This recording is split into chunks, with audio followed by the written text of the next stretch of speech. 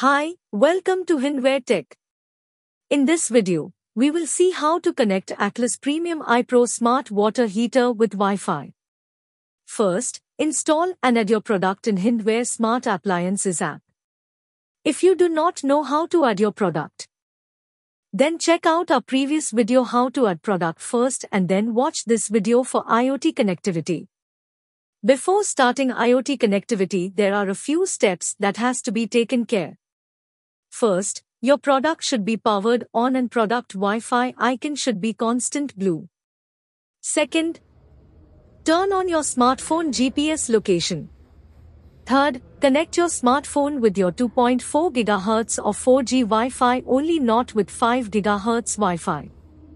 Now open Hindware Smart Appliances app and click on Added Product icon. When you clicked on product icon on my dashboard, then this product page will open where you can see all the product features. In this page bottom right side, you can see the IoT connectivity icon.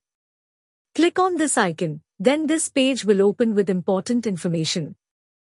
Read all the information and click on continue. Once you clicked on the continue, then this device configuration page will open with 3 steps and a pop-up will come on screen to ask the permission to connect with Hindware hotspot.